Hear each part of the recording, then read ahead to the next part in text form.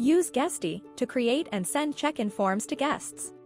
A check-in form lets you gather information prior to arrival, such as any preferences, special requests, and identification documents, and allows you to better prepare for their stay.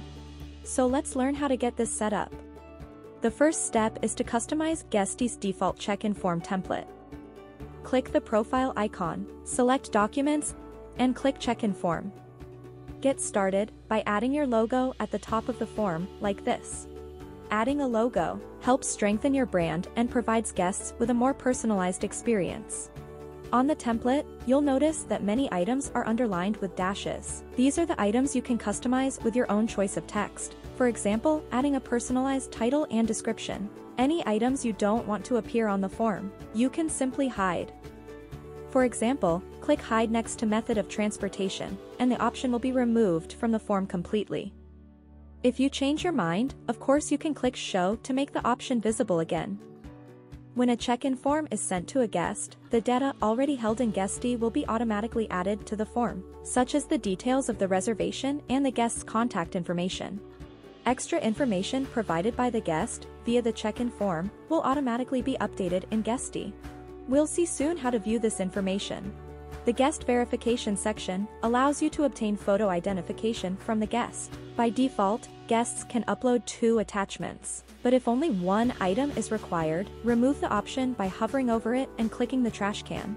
In the Terms and Conditions section, enter your own text in the box and format it, if relevant, using the toolbar above it. All that's left is to select this checkbox to confirm that you have read and agree to Guesty's policies regarding the usage and storage of guest information. When done, go ahead and click Save. Note that sensitive information such as credit card numbers should not be requested via the form, and that you would be required to delete information from your records if a guest requests it. Once a guest completes a check-in form, they'll automatically receive a message with a summary of the information they submitted. This summary can be viewed by you and your team on the guest's conversation thread in the Guesty inbox. The information captured from the guest is added to the inbox widget on the right. Click here to view the guest's personal data, and here to view reservation-related information, such as special requests, travel info, and attachments.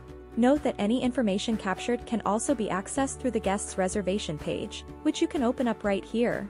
This includes any special requests, the guest's estimated times of arrival and departure, updated contact details, travel information, and attachments. Back in the inbox, you can also send a check-in form to a guest manually, in the same section, by clicking Send Check-in Form. Once sent, you can view its progress right over here.